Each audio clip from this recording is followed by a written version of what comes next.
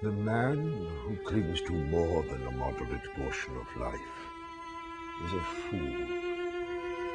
The days pile up on the way towards grief, and the pleasures you knew are not there when you've limped along longer than you should. But relief comes to all when Hades descends without bride song or lyre or dance. And death is the end. Not to be born is best, but once see the light, next best to speed back to the dark. When foolish youth has passed, what blows will you not suffer? What grief of envy, factions, strife, war, and death? And at last age claims you, abhorrent, weak, alone, unloved, the host of every ill. And so he stands, not me alone.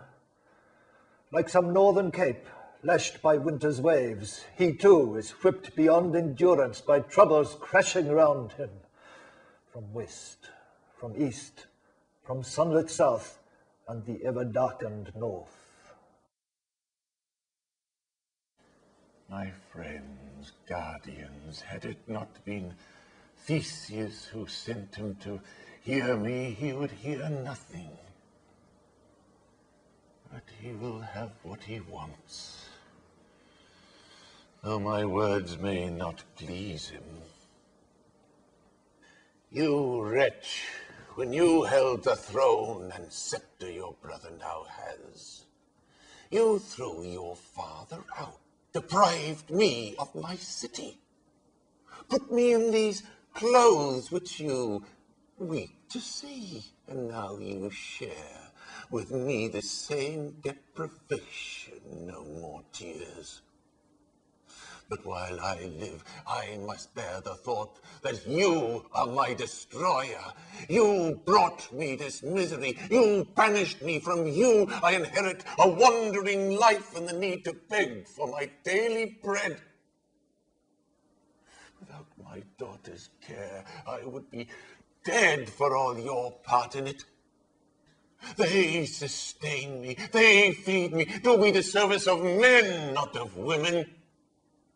You are no sons of mine. The gods watch you, not so sternly, yet as when this force moves against Thebes, you will not tear the city down. But you and your brother will fall, each fouled by the other's hand. These are the curses I offer you to teach you respect, not to scorn your father because he is blind. They do not dishonor me.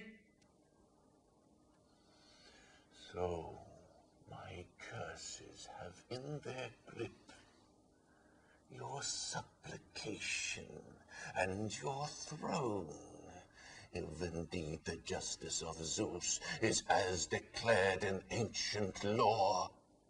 You are loathsome and a bastard, utterly vile, and I call down on you these curses. You will never conquer the land of your fathers, never return to Argos, but die by your brother's hand as he will die by yours. So I pray and call down on you the infinite darkness of Tartarus, the goddesses of this grove, the destroying gods who spark this hate between you.